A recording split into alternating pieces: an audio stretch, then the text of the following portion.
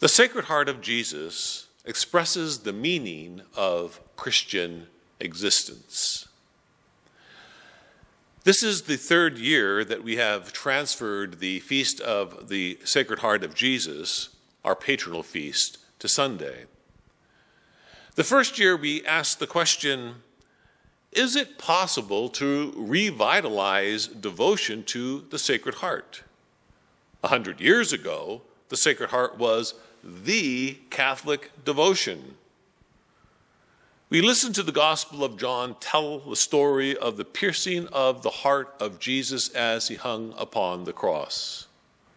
We reflected on how God's heart bears the wounds of love, and how in Jesus, God's heart engages our heart. Last year, we reflected on the question, does God love me? How no pious answer will do. The answer to the question, do you love me, must be experienced. It is answered in the luminous and dark hours of life when we try to pray.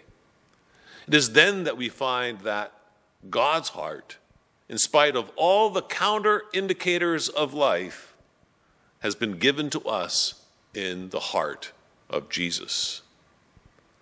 Today we continue our reflection on the Sacred Heart of Jesus, examining how it expresses the meaning of Christian existence. In our first reading from Deuteronomy, we heard how God chose a people, Israel. But the reading ends in a disturbing fashion. It is uncertain whether God will love or reject the people. This uncertainty plagues the Old Testament. In the first letter of St. John and in the Gospel, we hear something quite different. We hear of the irrevocable gift of God's love in Jesus. Jesus is the Word which flows from the Father's heart for all eternity. This Word, Jesus, finds and calls us, no matter how difficult and dark the burdens of life become. Further, when Jesus finds us, he will never relinquish us. He will never let us go. His love will endure all things and keep our hearts for all eternity. This is why we gather to worship. The divine heart of Jesus has grasped us long before we ever began to love God.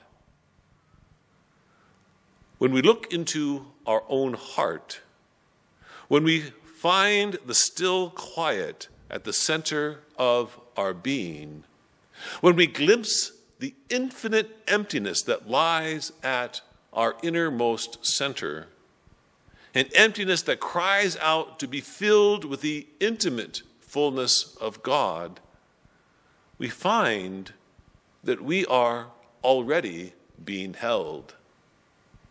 That the center of our heart is God's heart, Jesus.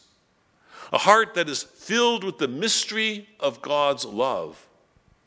We discover that this wounded heart of Jesus is a heart of compassion for us as an individual. That the God of infinite love is also the God who loves us personally. We can ask the pierced heart of Jesus the question that is decisive for all eternity, a question that fills our hearts and our lives.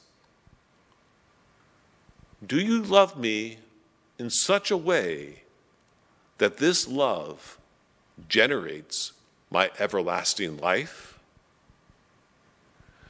The heart of Jesus reveals the most improbable, most impossible, but also the most evident reality. God, the incomprehensible, truly loves us, and in the heart of Jesus, this love has become irrevocable, eternal. From the heart of Jesus, we hear God's yes, loving us into everlasting life. From this love flows our love for others. From the heart of Jesus flows our compassion for the weary. From the heart of Jesus flows our assistance for all who are burdened. From the heart of Jesus flows our solidarity with the oppressed.